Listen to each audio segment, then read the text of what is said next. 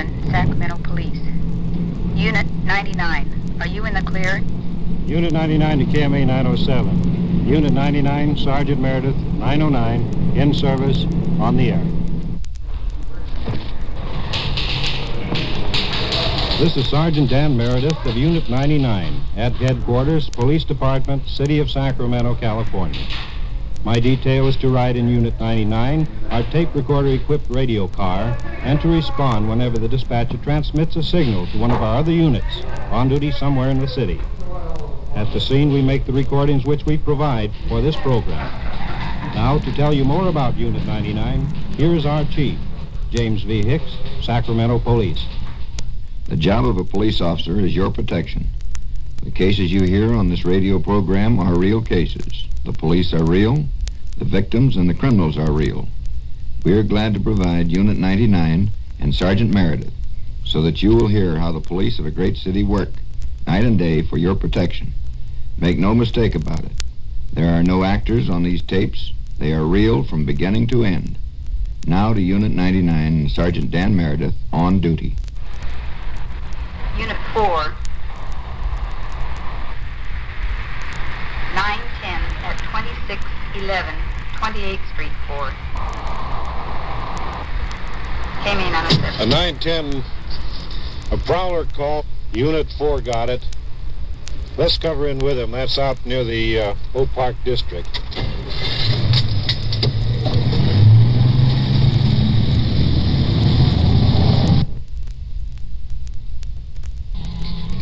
For the units here, let's get out.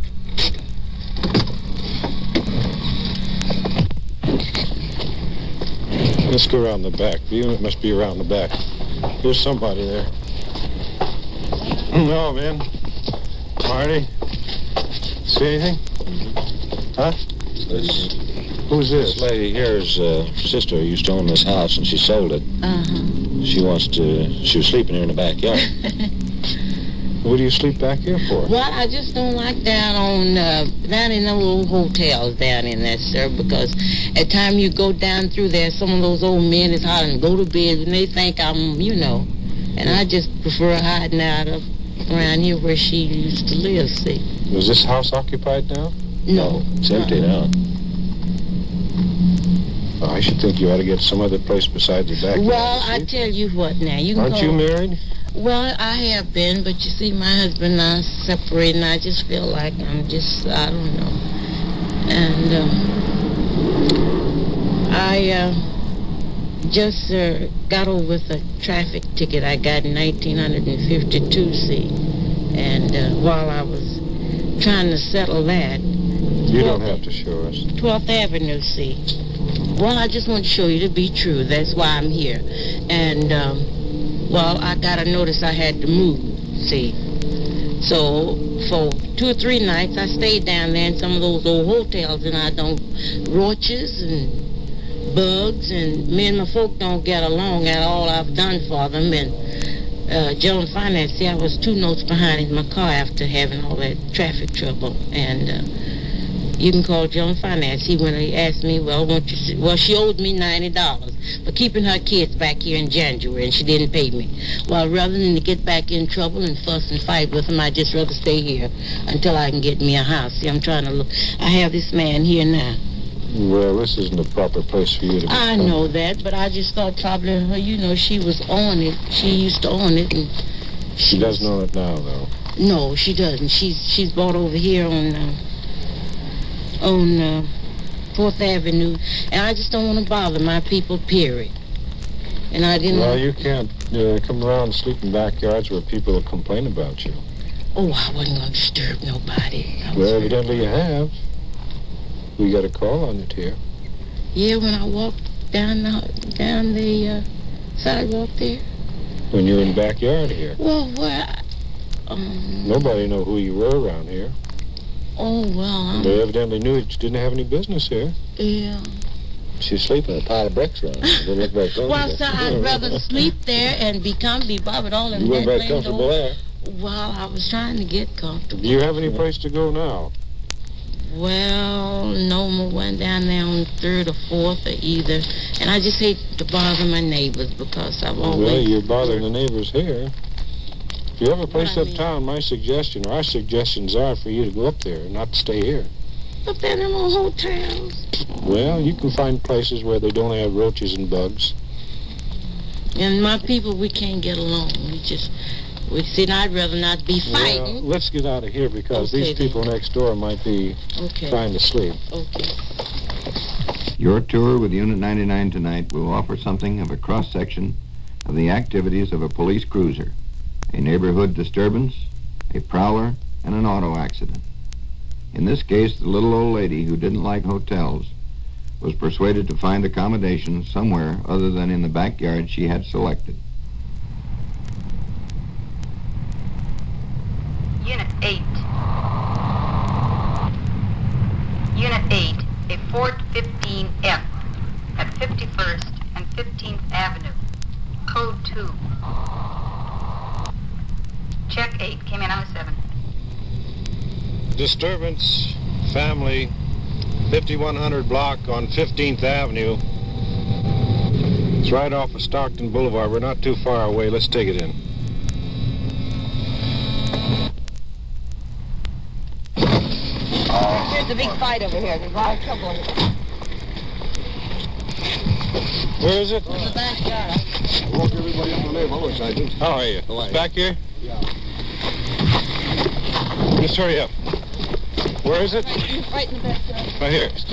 Right through there, Manuel. Help, please. All right, knock it off over there. All right, lay off. Get back. Leave me alone. What are you doing here? Yeah, I got a restraining order on him. Here he's over here. What's the matter with you? Oh, listen to him. He's a dark guy. You see him come out of the house that got me. He's What a they dark done to guy. me. Don, Look how she you beat look me and hit me and everything. Crying, look what he I did come to over me. looking at my son. Look, he knows where his son You two is. were ex. Not ex, we're still married, sir. I come we're home and that's separated. it. We're still married. This is my wife. Oh, That's his car right there, Cub. Keep your voice down. Keep your voice down. crying out loud, screaming and everything How else. long have you two been separated? For about a month now. I just had to move away from him. I got a restraining order against me. There is a restraining order? Sure. Yeah, but then he says I come see my boy. He, Well, listen, this is an listen. awful hour for you to be coming Yeah, around. listen. Well, I was over here at 10 o'clock. Where's Wait the just a minute. landlord? Just a minute. Listen, just a on, minute. take it easy. He knows where our boy is, and he tried to tell me at the door. He's hurt. He's hurt. I want you. He's hurt. You've aroused He the is whole. hurt. You've aroused the whole neighborhood. It's 1:30 in the morning. I was Yes, asleep 2 blocks down the street. Well, sure. What was that? I was asleep across the street, Sergeant, there. Store your clothes. Yes. You came over looking for Let's trouble. talk to this other fellow over here. Manuel, what's this about here? What gentleman tell us? I'm trying to. Just a second, please. Yeah. He's a little winded right now. Okay, go ahead with it. You tell us your story now. I'm Just trying what's to your just- side of it? Well, just start talking. You'll be all right. Now, you said that Well, she's she's trying been to get a trying to get a divorce. divorce from him. Mm-hmm. She has a restraining order on him. I'd met her. I'm a race salesman. I met her. Mm-hmm. So Yes, sir. You came over here tonight, was I it? met her tonight. We went out, had a couple of drinks, went down to the barbecue, had dinner. Mm-hmm. I brought her home and was sitting in there, and he coming up in the door. Mm-hmm.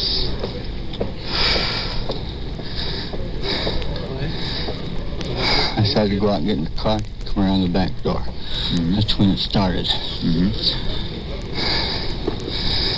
Anyway, I got a hold of him. I got up against the fence like you seen me. Yeah. I tried to hold him there until I told her to call the police. Now, as far as the altercation goes, was he fighting with you or with her? With me. With you. Was she involved in it? Did she become involved She in it? come out hollering. He grabbed a hold of her. Mm-hmm. Did he strike her at any time? I really couldn't tell in the scuffle. Did he strike you? I don't know, did he? Yeah, turn the flashlight on. That's it. You're not marked up too much. I noticed she was marked up a little bit. Yes, she I had think, some I think he marks did on hit her. Uh-huh. Uh-huh. So when you know I'm dry, I can't even talk. How long have you known her? Oh, for a couple, 3 months, I guess. Mm-hmm. All this happened outside.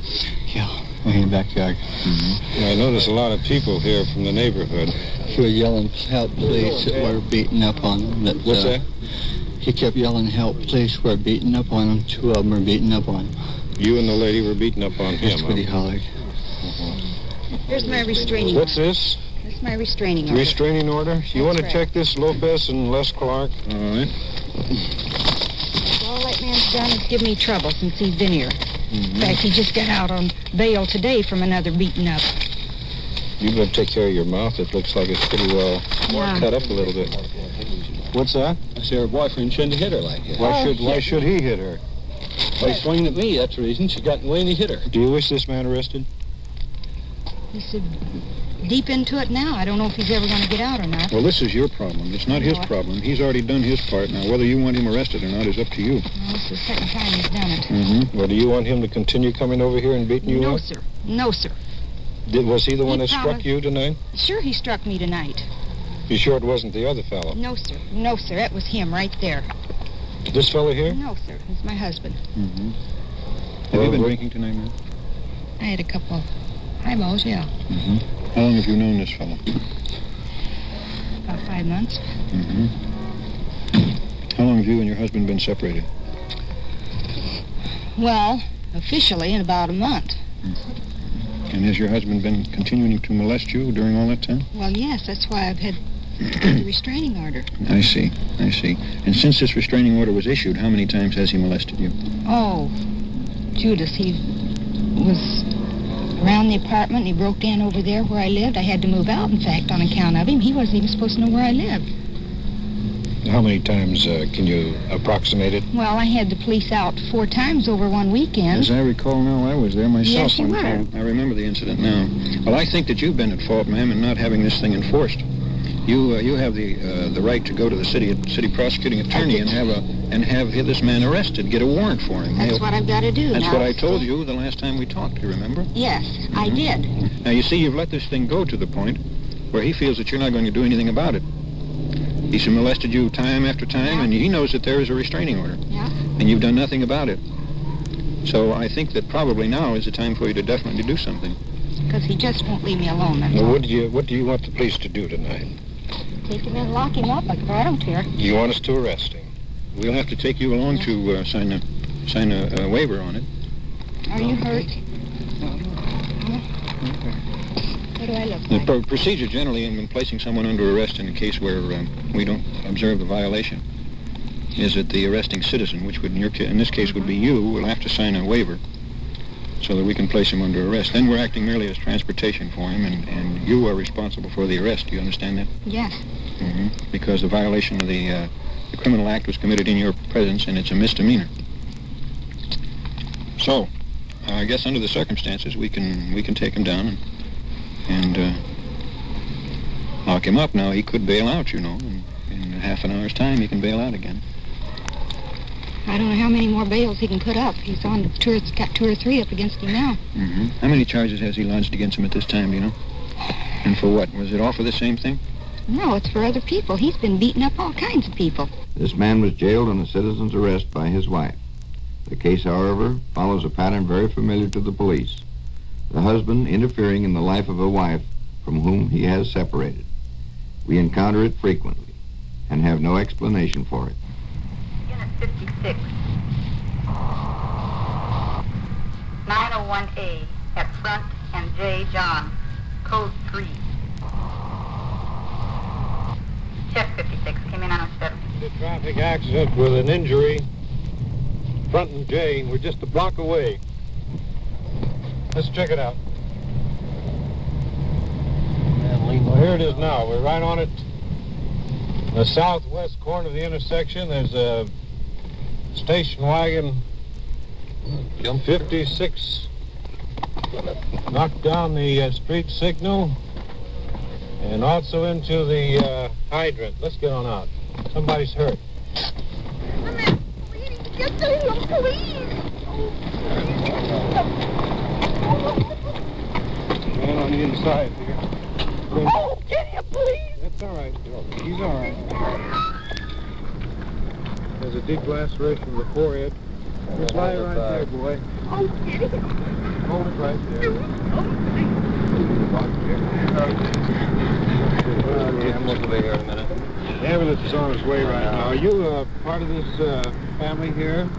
I was just driving. You were driving. I was... Is this your husband? No. friend of yours. Yes, Why don't you sit in our car over there? Come on, sit in our car here. You all right, are you? Are you all right? Okay, then. You sit in the car here. Stay right there now. Oh, please help me. We'll do the best we can now. You just don't worry about it. What if he dies? No, he won't. That's all right. He's all right. Where were you coming? Down this way, and I wanted to turn, and he didn't tell me to turn, and I was just learning how. How do you get out?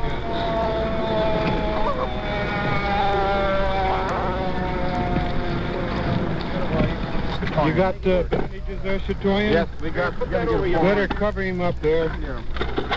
There's a very deep laceration of the forehead, and bleeding profusely. What happened? Oh, you just had a little bump on the head, boy. You just cut your head a little bit. You're all right. Officers Clark and Chatoyan are getting out bandages, preparing to bandage the forehead and stop the blood as best they can. They put that one on first, and I'll go right around it, too, Henry. Attaboy, Henry, right across the forehead.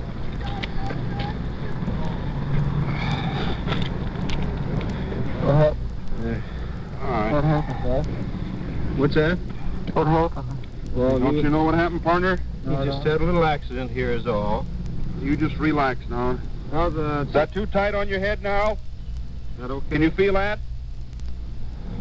No? No, I can't. Okay. You'll be all right now. Don't worry about it. You turn the ambulance. Tie this one right here, Henry. Right there. Here's the ambulance. Look how we hit that wall, Dan. Yeah.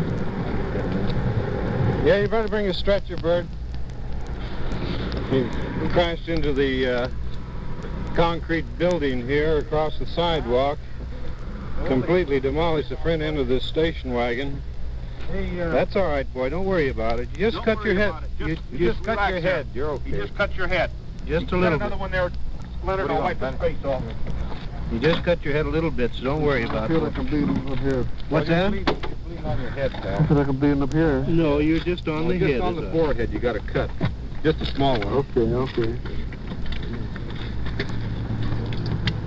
Wipe his,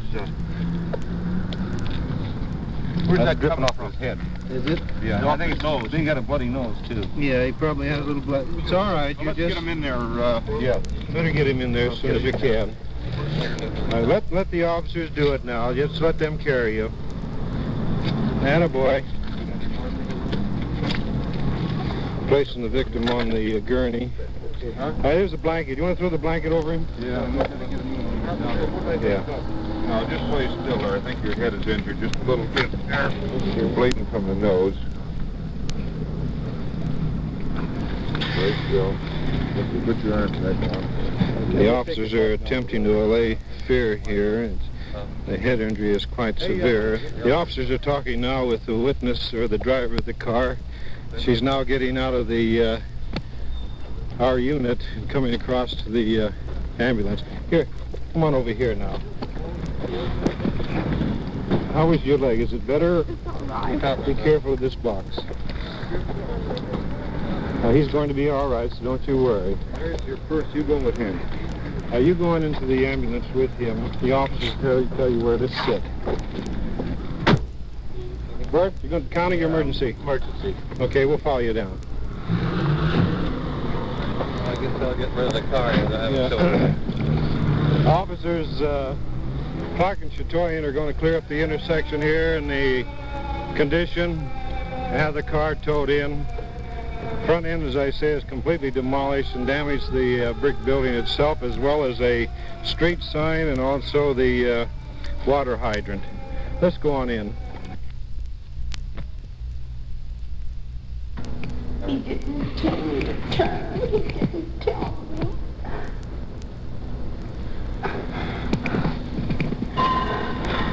Just turned at the wrong time. No, I didn't even start to turn. I just kept right on going. And we were coming down the street and we were going to go home, but I was trying to learn how to drive and I didn't turn the corner right. Oh, you haven't driven before? No. You don't have a driver's license? No. You were driving tonight? Now, can you tell me just what happened tonight at that... Yes, I was driving fine and then we stopped by those truckers, you know, that place, and he didn't tell me to turn. I didn't know whether he wanted me to keep on going or turn that corner, and I asked him, and he I don't know, he got panicky, I guess, and I didn't know. I just kept on going. But kept on going. I just put it harder on the gas, I guess. Instead of the brake? Yes. You just have a seat there, and the doctor will be in just a moment, have it checked over. Now, let's go into the other room. The doctor's working on the more seriously hurt person in the car. He has very deep laceration in the forehead. They're preparing sutures now for it.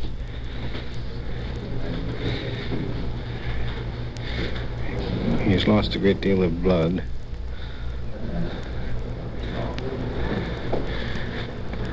He seems to be unconscious at the time.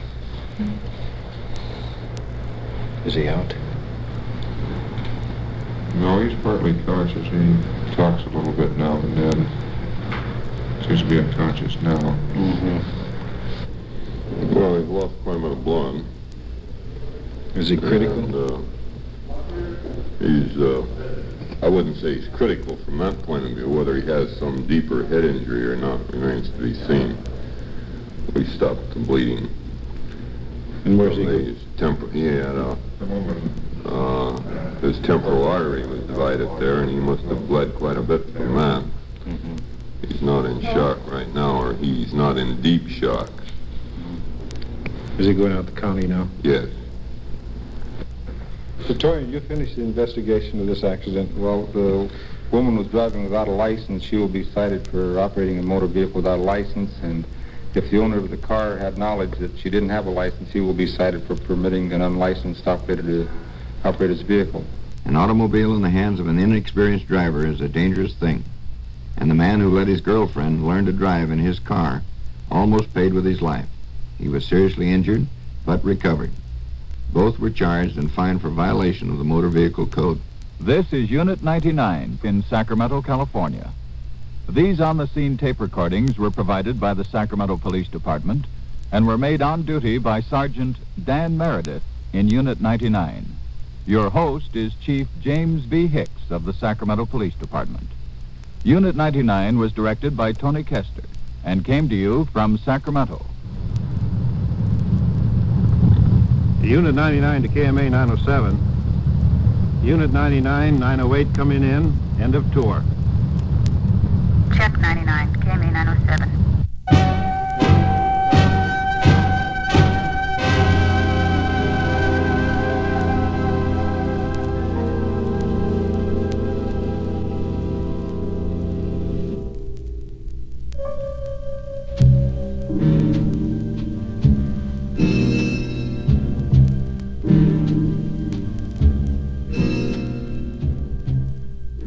Unit 99 has come to you through the worldwide facilities of the United States Armed Forces Radio and Television Service.